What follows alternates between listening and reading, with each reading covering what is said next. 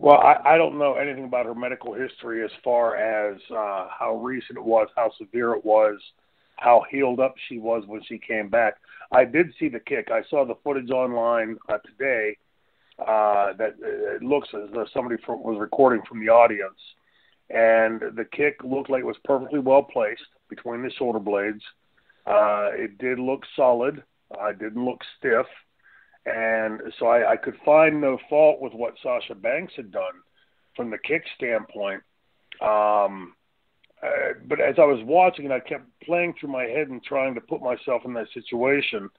And I wondered, like I remember when Gary Wolf broke his neck, or his neck was broken in the match with me, I should say.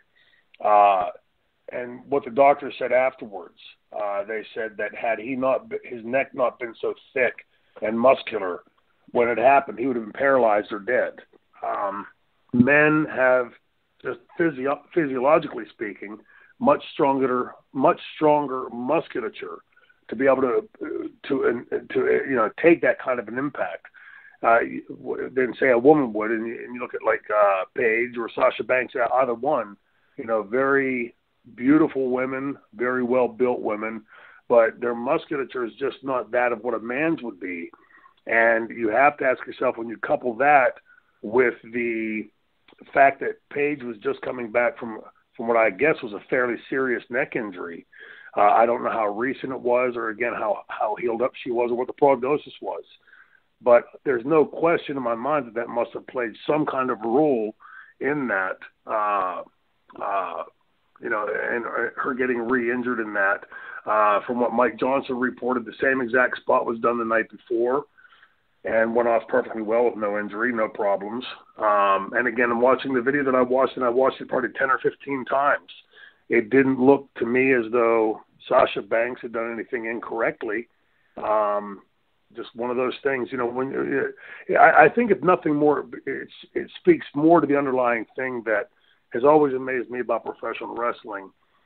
When you see somebody that goes through a 20, 30 plus year career and gets through it pretty much unscathed as far as any really serious injury, a broken neck or, some very serious injury that stops their career, it amazes me all the more in such an imprecise science that these men and women are able to go out there and do that for that length of time and not get seriously injured.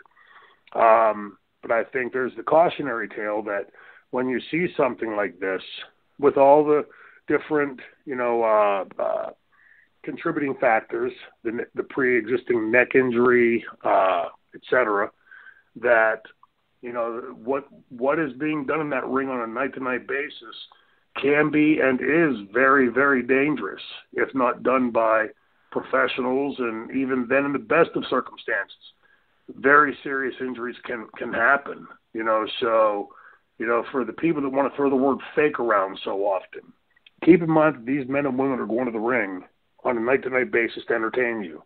And the risk of injury to them, serious bodily injury, is very great.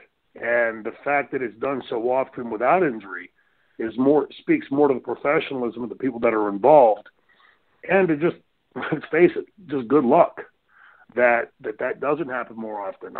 I'm hoping that, and I've got nothing on inside information as to the seriousness of the injury to Paige. If it is, I wasn't able to find definitively online that it was the end of her career, and I'm hoping that more to be the case. But it speaks, I think,